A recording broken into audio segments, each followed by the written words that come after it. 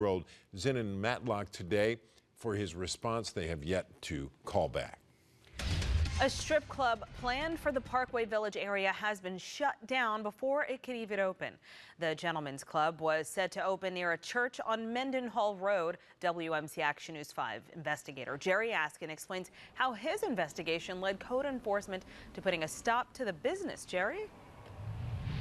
And Kanji, even this sign reads coming soon. Now, after our phone calls today, these front doors are closed after inspectors told us property owners here misled them.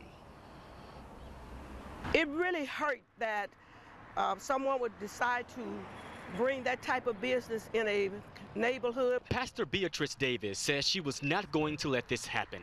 Her church is 2 doors down from this building with a sign now reading Fancy Gentlemen's Club, which you can see had plans of opening soon. It's also across from apartments where kids usually play. We feel that it is a public nuisance and it is an injustice to bring that type of business into the community. Wednesday morning, after we pushed for answers, code enforcement inspectors put this sign up on the door reading "Do Not Occupy." They know they shouldn't be doing it in that zone. It wasn't until our phone calls that inspectors even knew the Gentlemen Club signs were up. This comes after Pastor Davis and church leaders filed this complaint back in July of last year after finding out this building might soon be a strip club. He misrepresented what he was going to do there when he took the permit out. Inspectors say owners said the place was going to be a restaurant or a pawn shop when they applied for a permit last year. I asked why inspectors waited so long to address the issue. So you all did try to address it, and it was a vacant building. Correct. We did try and get reaction from property owners Wednesday. No comment? But I was quickly shown the door.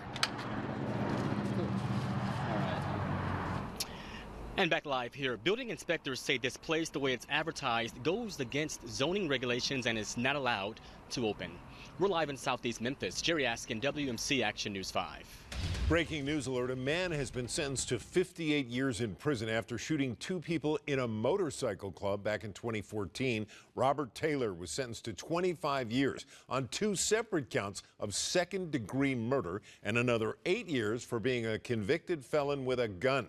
Police said Taylor shot and killed Eric Whitaker and Jonathan Triplett in April 2014 after an argument at a club on Chelsea Avenue. A driver arrested after police say he flipped the